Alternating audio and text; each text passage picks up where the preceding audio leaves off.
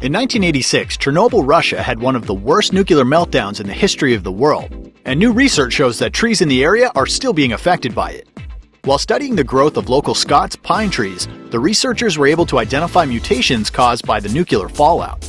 The tree rings, which are reportedly easier to read than other species that grow in the area, provide a record of the tree's life.